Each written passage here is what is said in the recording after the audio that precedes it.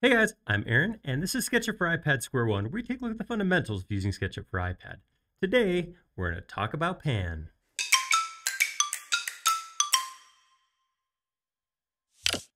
So the pan tool is the tool by which you take your 3D model and you move it back and forth or up and down, basically moving perpendicular to it like this, as opposed to orbit where you're spinning around like this, or zoom where you're moving in and out. So a different way to actually get in and look at your model. And because it's SketchUp for iPad, there's a handful of different ways to do that. So we're gonna take a look at all of them right now. Okay, so first off, there is a pan command. You're not going to find it here on the main toolbar, not the default toolbar when you come in. You do have to hit the little ellipse down at the bottom to get to it. It's part of this bottom block down here at the bottom. These are all your zoom commands right here, or view commands, and the second one right here is pan. If you click on pan, with the pencil, it's pretty simple. Regardless of if you're in just draw mode or click, move, click, you're just going to click on the screen and move that point. You can see it's changing perspective, so it's not simple like 2D move.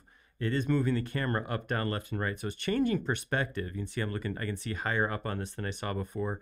So it is moving everything around in perspective, but it's not spinning it. The axes are staying in the same orientation as I move. And that's what pan does as opposed to orbit. I'm also not getting any closer. So if I drag down, everything's staying the same distance away from me as I do that pan. If you are in the pan move, using touch is exactly the same as pencil. I just put my finger on the screen and that becomes basically a handle to move in 3D space, panning around there. And guess what? The mouse works exactly the same way. If I'm in pan, I just left click and move around. Very, very, very, very simple. So there is, if you are an existing SketchUp user, you may be in the habit of holding down the middle mouse button plus a modifier key on your keyboard to move. Unfortunately, if you don't have a keyboard, that doesn't work here.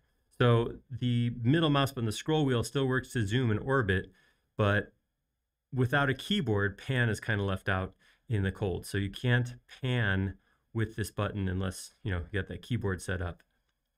The other thing to point out is pan can be used without going into the command. This is, of course, one of the nice things about navigating in SketchUp is you have the ability to move in this 3D space while you are drawing. So if I'm over here and I'm in the draw mode, right, and I'm in here working to draw, and maybe I'm over to the side like this, I want to move without having to go into the pan command.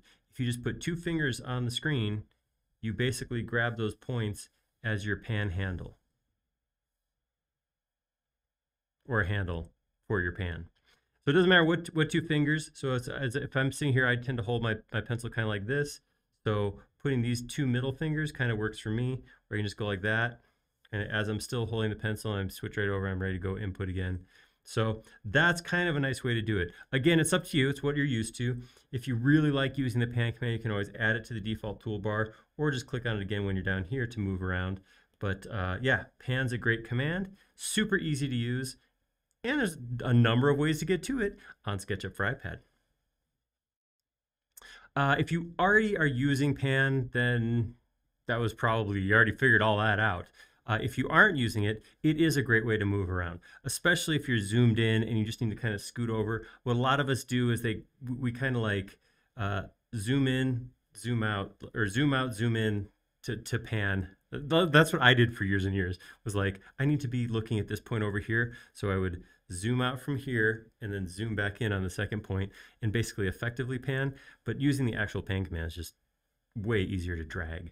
So I know that was a quick one, but it was simple, and it was everything I can think of about that specific tool. I can't think of anything else to add to how to pan. I think we covered everything. It was comprehensive.